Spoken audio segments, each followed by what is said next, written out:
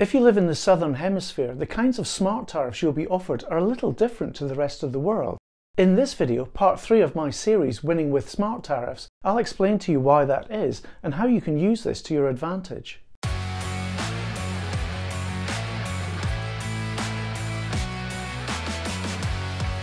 Hi, I'm Gary and welcome back to my channel, Gary Does Solar. This is the third in a 4-part series on winning with smart tariffs, where with the right strategies you can save a lot of money and potentially even make some money as well. In part 1 we set the scene for the series, then in part 2 we concentrated on template style tariffs in the Northern Hemisphere. This video then, part 3, is for those living in the Southern Hemisphere. And later in the final part we'll be looking at tariffs that track the wholesale cost of electricity. Okay, let's get started. You might remember this solar irradiance chart from the second part of the series. Here we looked in detail at the kinds of template smart tariffs that are available to people living in the Northern Hemisphere. If you haven't seen part 2 yet, I strongly recommend you watch that first before continuing with this video, as it sets the foundation for what we're about to discuss.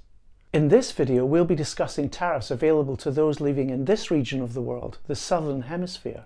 And immediately you can see that in this region there is generally more sun throughout the year. A lot more sun.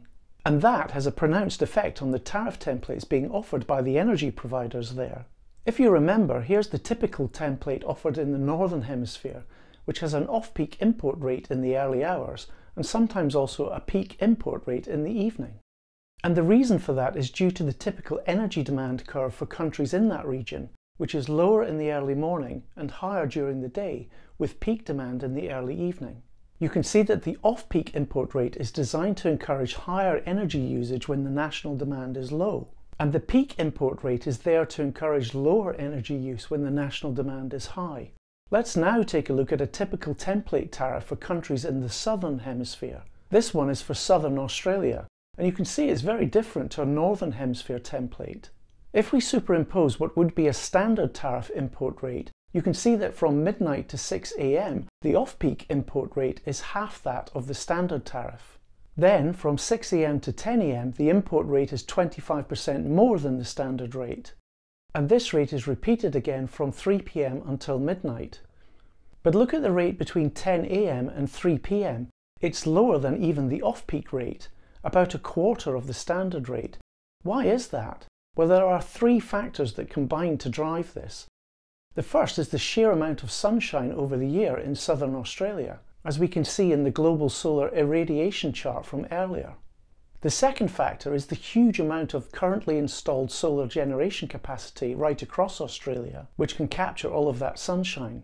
This chart from the Australian PV Institute shows the growth of this capacity over the last 10 years. And that growth has been quite impressive. There are a whopping 3.6 million solar installations right across Australia, which together can supply an impressive 33 gigawatts. Wow! And finally, the third factor is the effect of all that supply capacity on Australia's daily demand curve. We can see the effect visually using this interactive chart created by Leading Edge Energy. Here I'm looking at the daily demand curve for South Australia in 2012. You can see that demand drops off from midnight down to its lowest point around 4 AM, then steadily picks up until it reaches a peak at 9 AM. It then holds relatively steady for a few hours before rising to another peak at around 7 PM, before steadily falling again throughout the night. If we look at the same demand curve 2 years later, we can see that after the morning peak, the demand drops between around 10 AM and 3 PM before rising to the evening peak. Let's fast forward another 4 years to 2018, and you can see the dip in demand around midday is even more obvious now.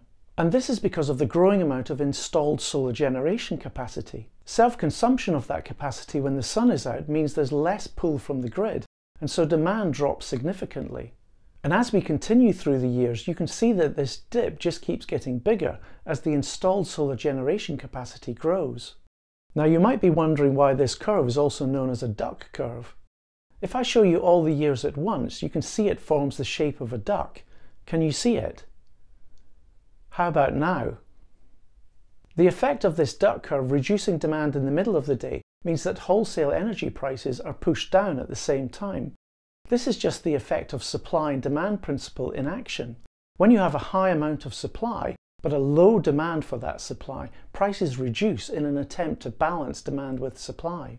And going back to the template tariff from earlier, this is why prices from 10 AM until 3 PM are so low. Let's take a look then at an actual tariff available today in South Australia.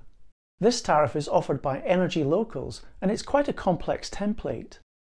The basic price per kilowatt hour throughout the day is 33 Australian cents. But there's a peak period between 6 AM and 9 AM where the price goes up to 51 cents. And a second peak period between 5 PM and 9 PM where the price is even higher at 75 cents. Then we have a solar sponge period where prices drop dramatically down to 8 cents. So already we can see a strategy forming, which would be to charge your home battery during these 6 hours of very cheap import. Then use that energy to cover your usage during the second peak period. And if your battery was big enough, it might cover you from 5 PM all the way through to 10 AM the next day. And this tariff also comes with an export rate. I mean, it pays virtually nothing for export most of the time, just 2.5 cents, but during the 2 peak periods it pays 33 cents. And this represents a further opportunity for those with batteries. And that is to force discharge some of the solar generation stored in the battery during the second peak period. Any energy not required by the home at that time will be exported back to the grid at a rate of 33 cents. And if your battery has far more capacity than your daily usage, you could even carry the remaining stored energy in the battery over to the next day and force discharge it during the first peak period. We can test out these strategies if we use a modelling utility, like this one I developed recently called SolarAsma Pro. You can see I've already set up the utility for the Energy Locals tariff that we're looking at. And we'll use one of the preset usage templates with an overall daily usage of 15 kilowatt hours. If there is no solar and battery installation at the property, the daily cost would be $6.16. But thankfully there's a lot of sun where we are, and so with a solar installation the cost reduces to $2.08. And the reason for this is not only that some of our usage is covered by solar generation, but we're also generating income from the excess solar that we cannot use and therefore export back to the grid. And this adds up to $1.34 of export income. Okay, let's add a small battery to see what the effect is on our daily costs. We'll add a battery with a 5 kilowatt hour capacity. What you can see happening now is that the battery is being charged with the excess solar until it becomes full at around 10 AM. Then the excess solar is exported back to the grid as before. Now the battery remains full until around 6 PM when it starts discharging to meet the home energy requirements, and it does this till the end of the day. Now if you remember from part 2 in the series, in order to get an accurate costing, we need to ensure that the starting level of the battery is the same as the end of day level, and we can do this by clicking this button. But you can see our battery is not quite big enough as it's running out of charge by 2 AM the next day, and so we're having to pull a little from the grid again. If we increase the capacity of our battery by 1 more kilowatt hour, you can see that we're no longer pulling from the grid, and so our overall daily income has increased slightly to 43 cents. And of course, if your daily usage is higher than 15 kilowatt hours, you can try various sizes of battery to see what's best for you. Remember to take into account any minimum state of charge and also the charge and discharge rates of the battery in order to get an accurate estimate. Okay, but what if it's not so sunny one day? What does that do to the figures? Let's reduce the sunshine down to 30%, representing a cloudy day. This results in an overall expenditure for the day of $1.96. And that's because there's not enough solar to fill the battery. But there is a trick we can do to fill that battery. Remember, up until 4 PM, it's cheap import because of the solar sponge period. So let's always force charge the battery from, say, 2 PM for 2 hours.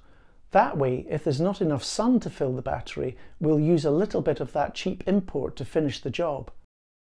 And as we can see here, this reduces our overall expenditure for a cloudy day to $1.03. So is there anything else we can do to get the best from our battery? Well, yes. If you remember from before, we can force discharge some of the solar generation stored in the battery during this second peak period. Let's first bring the sunshine back up to 100%. and then change the battery to, let's say, a Tesla Powerwall 2, for example. Now that battery has a capacity of 13.5 kilowatt hours, and it also has a slightly higher charge and discharge rate of 5 kilowatts. And let's now force discharge the battery during the second peak export rate. You can see that this results in an overall daily income of $2.70, pretty good. In summary then, a good sized battery is the order of the day for energy tariffs like this. As a minimum, your battery capacity should be able to cover your usage between 4 p.m. and 10 a.m. the next day. And if you want to make good use of export rates, then choosing a battery larger than this is a great option, especially if it has a high discharge rate and your local network authority doesn't restrict your export too much. And those with batteries with very large capacities should be able to generate a nice income, all while helping out the grid and of course saving the planet at the same time. Not bad. And if you're looking at what size battery to get for your own installation, the utility we've been using in this video is ideal for trying out many different scenarios before you commit to a purchase. And getting access is easy, and you'll be supporting all of the work on my channel at the same time. Just sign up to my Patreon using this URL here. Thank you. Okay, we've come to the end of part 3 of this series. There's still one final part to come, and it will be all about tracker tariffs. Please subscribe to my channel so you don't miss it, and please don't forget to like this video as well so that others get the chance to see it. Thanks for watching, and I'll see you very soon.